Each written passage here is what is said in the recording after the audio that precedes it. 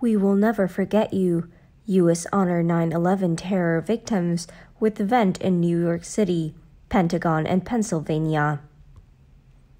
21 years after the 9/11 terror attack killed almost 3,000 Americans, the wounded wrought by that carnage are still fresh to Bonita Mantis. Her sister Shavana Mantis, 25, was working for financial firms in the World Trade Centers when two of her planes Commemorate that morning hits the Twin Tower. Bonita Mantis, a Commemorate Sunday in New York, reading from the list of victims' names, said she still had the shoes her sister was looking before leaving for work the morning she died. The day I was born, I became your sister. The day you died, you became my guardian angel, Mantis said. We love you, we miss you, and we will never forget you. The ceremony at the National September 11 Memorial Museum was one of many across the nation in remembrance of the attack that rocked the world.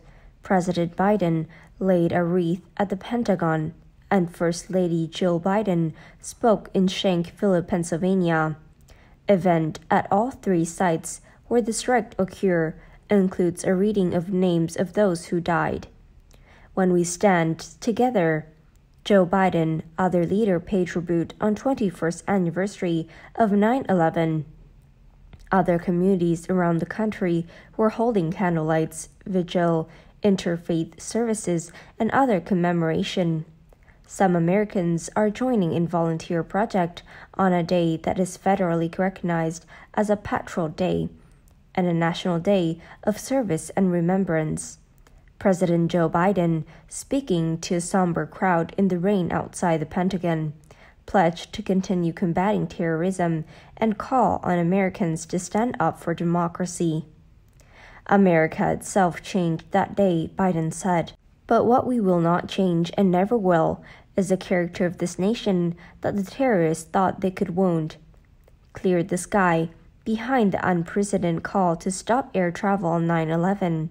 In Shanksville, the name of the passengers and crew member were dead, with the ringing of the bells of remembrance starting at 10 a.m.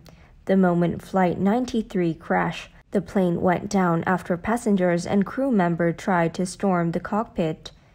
As we stand on this sacred and scared earth, a record of our collective grief and a monument to the memories that live on each day. This is a legacy we must carry forward. Hope that defies hate, Jill Biden said. Vice President Kamala Harris and husband Don Emhoff attended the event in New York, but by tradition no political figure speaks at the Ground Zero ceremony. Family members of the victim once again reading the names of the fallens. 6 moments of silence were observed during the ceremony to mark when each of the World Trade Center tower was struck, when they fell, when a plane slammed into the Pentagon, and when United Airlines Flight 93 crashed in Pennsylvania.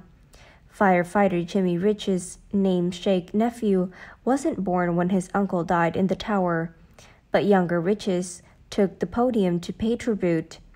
You are always in my heart, and I know you are watching over me, he said. Anthula Castimadides, 50, a museum trustee, lost her brother John Castimadides, 31, to the attack. She worries that despite the never forget mantra, people are losing interest. The more the time passes, the easier it is for people to forget or to put it on the back burner, she told the New York Times. The goal of the annual remembrance is to teach younger generation so they can avoid similar tragedy, she said. The attack were the works of 19 Al-Qaeda conspirators who hijacked 2 passengers' jets departing from Boston, one from Newark and one from outside Washington.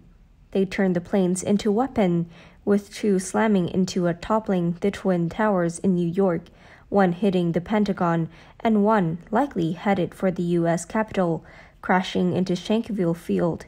The deadly morning spurred a global war on terror, highlighted by 2 decades of combat in Afghanistan and the 2011 killing of Osama bin Laden, founder of the Islamist militant group. A month ago, a U.S. drone strike killed Ayman al-Zawahiri, another key al-Qaeda figure who helped plot the 9/11 attack, and the self-proclaimed mastermind of the attack, Khalid Sheikh Mohammed, is in custody awaiting a long-postponed military tribunal. America's determination to keep our country safe will never waver, Defense Secretary Lloyd Austin said at the Pentagon commemoration. We will always remember, we will always stand guard over this democracy, and we will always seek to be worthy of those who we lost. That's it for today. Thank you and goodbye.